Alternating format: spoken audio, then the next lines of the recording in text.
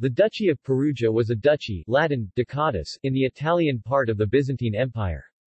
Its civil and military administration was overseen by a dukes appointed by and under the authority originally of the Praetorian Prefect of Italy 554–584 and later of the Exarch of Ravenna 584–751.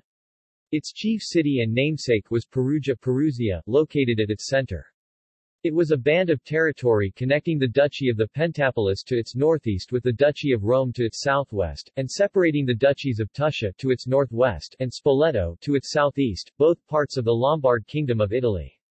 It was of great strategic significance to the Byzantines since it provided communication between Rome, the city of the popes, and Ravenna, the capital of the Exarchate. Since it cut off the Duke of Spoleto from his nominal overlord, the king ruling from Pavia, it also disturbed the Lombard kingdom, which was a constant thorn in the Byzantine side.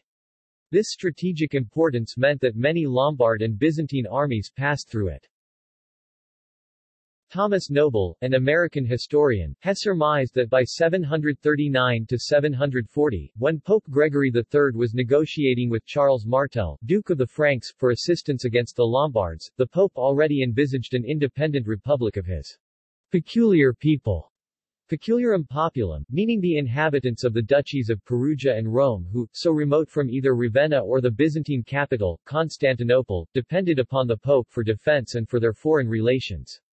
Hildeprand, the heir to the throne, and Peredio, Duke of Vicenza, united to take Ravenna, probably in 737–740.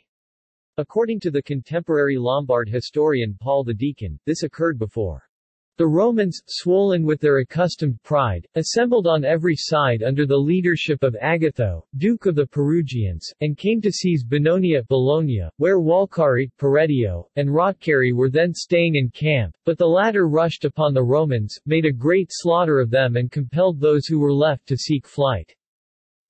According to modern historians Georg Waitz, Jan Hollenbeck, and Paolo Delogu, this took place before the ephemeral conquest of Ravenna. The most common interpretation is that Agatho was trying to regain Bologna, which was a part of his duchy until it was conquered by Liutprand around 727–730, and in so doing broke a truce between the Byzantines and Lombards, thus provoking an assault on Ravenna. In 749, the Lombard king Ratchis invaded the duchies of Perugia and Pentapolis, besieging the capital city of the former. Pope Zachary met the king at Perugia and convinced him to lift the siege and abdicate to a monastery. It has been suggested that Ratchis was forced to attack Byzantine Italy by a part of Lombard nationalists, or conversely that he attacked because Zachary had broken the terms of his predecessor's Peace of Terna, a 20-year truce.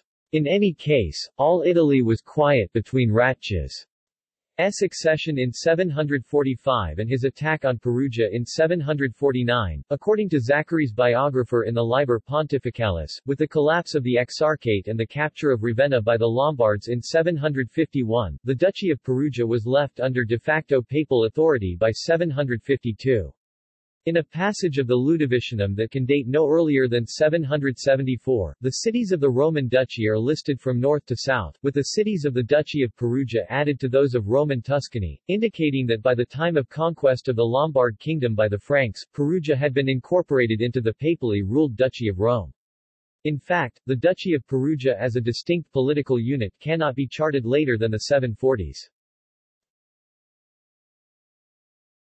References.